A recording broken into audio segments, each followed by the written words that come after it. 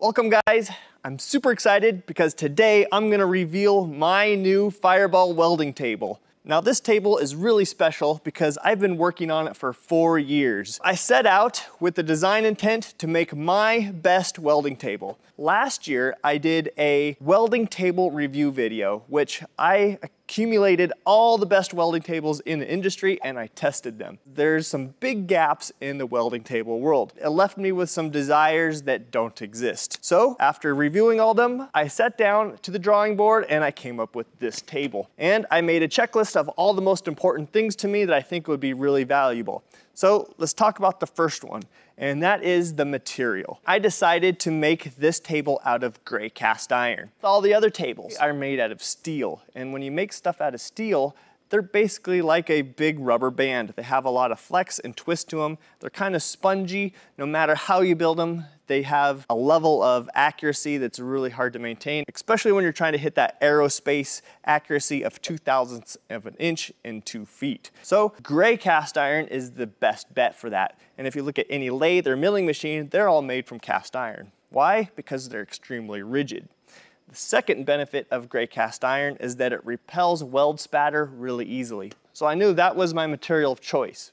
Let's talk about the problem of size. Most of the tables were 4x8. So I asked myself, why are they 4x8? Is there a reason behind it? And nobody could really give me an answer. But what I suspect is that the material that they started with the table was 4x8.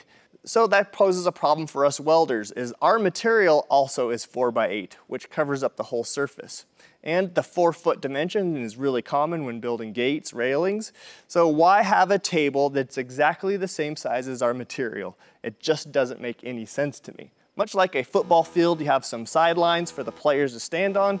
We need that same thing in our welding table. This is 4'6" by 8'6". This gives me an extra row around the perimeter that allows you to put your stakes, your clamps, and everything on the outside, and still gives you room to put a true 4x8 sheet of plywood or steel right on top of it. And it's actually 20% larger because of that. So it just gives you a little bit larger playing field to work with, but not too big to where you can't reach over into the center of the table. So that's unique. And of course, I wanted a heavy-duty table with a 2-inch resolution. There is not a table on the market that exists that has that. So I made a table that has 1,756 holes. That means that this table has the most holes on any fixture table out there. The 3/4 hole is the largest hole that you can put on a 2x2 grid pattern. And this table is 1 inch thick. Why did this table get designed as thick as it is? And that comes down to rigidity. I wanted the sturdiest, least flexible table on the market. So by running some CAD simulations and in cast iron, I ended up with these 8-inch tall sides. Because this table is a giant piece of cast iron, this allowed me to have a 4-sided table.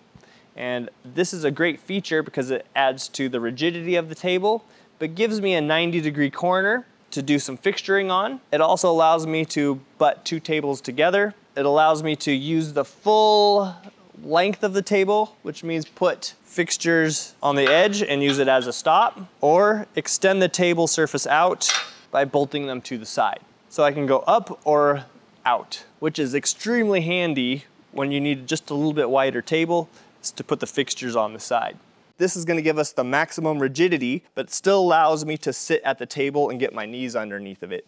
So all these things come together to make what I think is a perfect table. I wanted my table to be mobile, so I chose legs with wheels. It's also height adjustable to fit my comfort, if I want to sit at the table or stand. The wheels provide me the mobility that I need to get the table out of the way when I'm doing filming around here in the shop.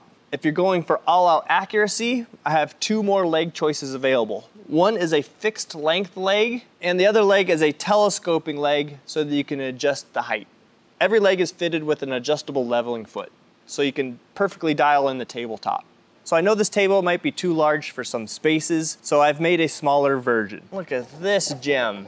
All the same quality, same holes, same build construction, but in a much smaller size.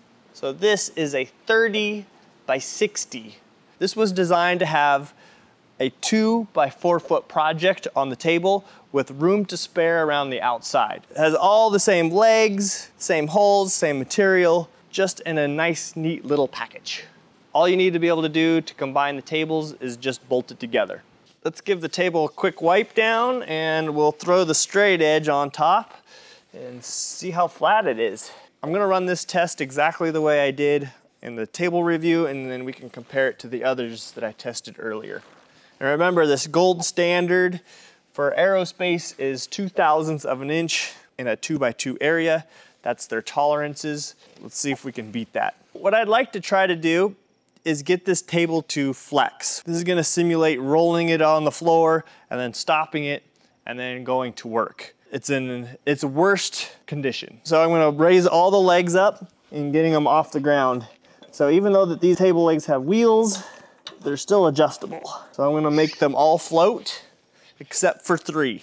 Okay, so now we're tripoding. So this is a worst case condition, and now we'll measure it.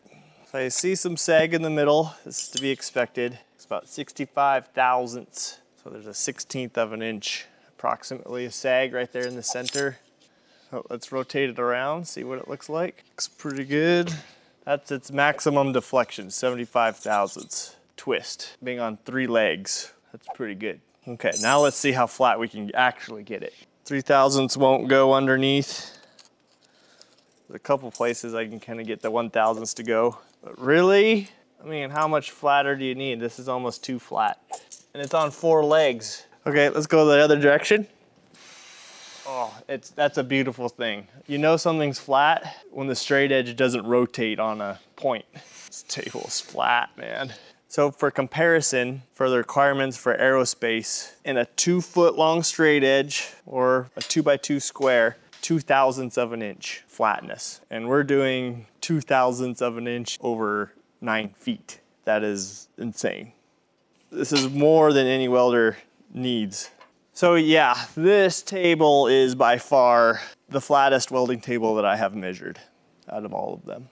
We're able to achieve this flatness because it's machined on a gigantic gantry mill all at once. And I'm super happy the way that this table turned out. The bar was set, I just tried to jump over it.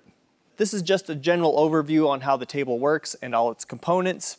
But I'd also like to provide more detail on all the components in a little bit smaller videos that you guys can find on the Fireball Tool website, such as the tooth block, maybe the clamps, how they work, and why did I choose a 3/4 hole size for the new Fireball table system. So I look forward to bringing you guys that information, and I'll see you guys on the next one.